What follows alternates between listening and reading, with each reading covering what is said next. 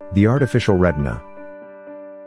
The artificial retina, also called a bionic eye or a visual prosthesis, is an electrical implant that is surgically inserted into the eye. It improves light sensitivity and creates a sense of vision for people who have advanced vision loss caused by RP or AMD. What is an artificial retina? The retina is the part of the eye that senses and sends light signals. It is made of many different cell types, which all play a unique role in vision. Photoreceptor cells sense light and start an electrical signal. The signal is passed through a middle layer of retinal cells, the optic nerve, and finally to the brain, where an image is formed.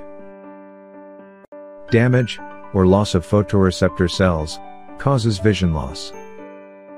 A retinal prosthesis acts as artificial retina. It works to replace the function of photoreceptors that have been lost during retinal degeneration. Using components like cameras, computers and electrodes, the prothesis captures light and converts it into an electric signal. This signal goes to the brain and creates a new simulation of vision. This is different than an implanted lens or a low vision device, which tries to maximize a person's existing vision. Who is suitable for it? Artificial retinas are for people who are blind or have only minimal light perception, but who once had sight. All of the prostheses currently being studied require a developed visual cortex, the part of the brain that processes light signals to form images. This means that users need to have been able to see previously for these devices to work.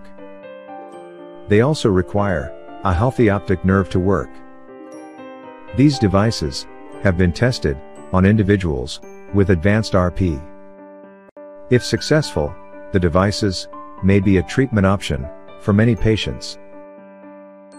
How will they restore the vision?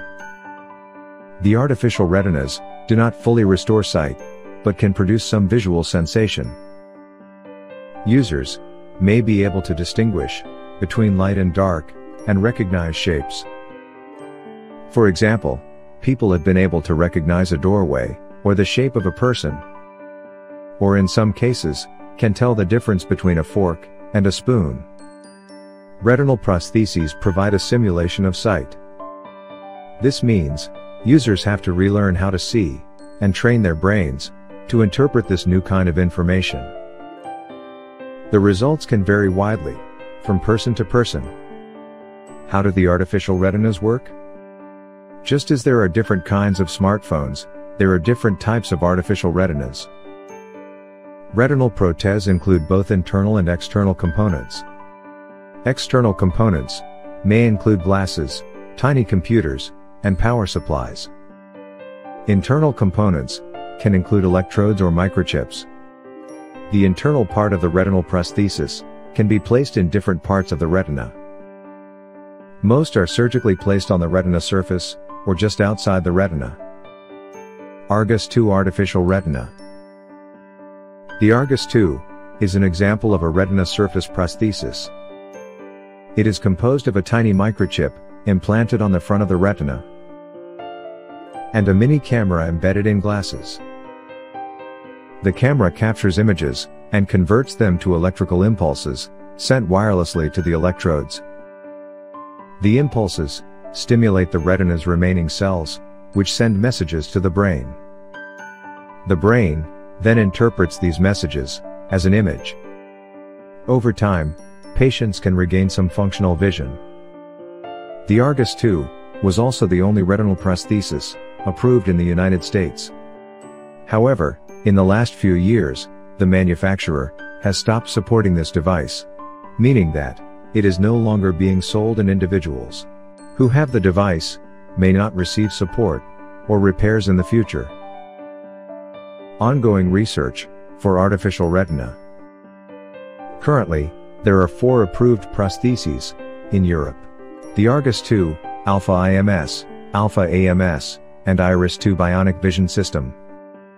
Other types of retinal prostheses are being studied in clinical trials around the world. Research is being done to create new devices, as well as improving outcomes with existing devices. Prostheses are being refined to make the lifespan of devices longer. Improve quality of life with more powerful and smaller devices. Expand the field of vision. Increase the number of electrodes. And improve clarity and sharpness of vision